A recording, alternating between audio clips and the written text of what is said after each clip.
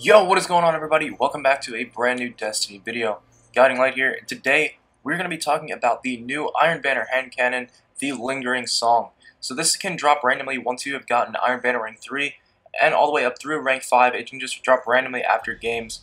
Now, I got this thing not too far into my Iron Banner. Just at the beginning of rank 3, I got it as a random drop, and let me tell you guys, the roll that I got on this thing is absolutely incredible. We have hand laid stock, reinforced barrel, quick draw, extended mag, luck in the chamber, and triple tap. And if you look closely, you'll see that the impact is almost completely maxed out on this hand cannon. Now this thing is absolutely incredible, especially with light level advantages enabled. So today we're going to hop into some gameplay here, and I'm going to show you guys just how good this thing is, and give you guys just sort of a mini review and comparison to some of the other weapons in the game. So if you're familiar with the Mongo Loop or like an Eyes Luna or something like that, you will find this hand cannon to be quite similar. However, this hand cannon seems to handle just a little bit better than both of those. I did do a review on the Eyes Luna just a little bit back, and I did used to think that that was one of the best hand cannons in the game, at least for my playstyle and preferences. But now after using this Lingering Song, especially with the luck in the chamber roll, this thing does seem to be one of the better hand cannons in the game, and it is definitely my new favorite. So with the high impact in certain light level advantage situations, you can easily kill somebody with 2 bullets without even using the luck in the chamber round. Now when you are using the luck in the chamber round, I've seen this hand cannon hit up to 135 damage in just a single bullet, so that is absolutely incredible, and this thing does seem to two-shot people quite frequently, even with the light level advantages off. So this hand cannon is extremely versatile. It definitely is really ridiculously good.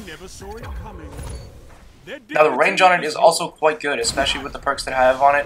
Now if I want to go for that really maxed ability roll on it, the range does get lowered just a little bit, so depending on the rolls you have on there, the range may change for you, but for me, the range is definitely perfect where it is at. And even without those stability perks, I'm easily able to land a good majority of my shots, and a lot of them do seem to be criticals, which is quite nice. Now it's not like some of the other hand cannons in the game that only have like 4 or 5 bullets in the clip but have luck in the chamber, so you're going to be almost guaranteed to get that lucky bullet off. But when the lucky bullet does make its way out of this gun, you can just basically 2-tap whoever it is that you're going to shoot. And especially when taking down supers, this luck in the chamber round really does come in handy and does about 70 to 80 damage to a super, making it a lot easier to take them down if they're rushing at you. Now when I run this hand cannon, I do suggest wearing some sort of gauntlets that might increase the reload speed because it is a little sluggish, and if you're trying to rush or play Rift or some sort of game mode and you're going to have to be reloading a lot, it's definitely better if you have a reloading perk on, just so you can do a little bit more damage just a little bit faster.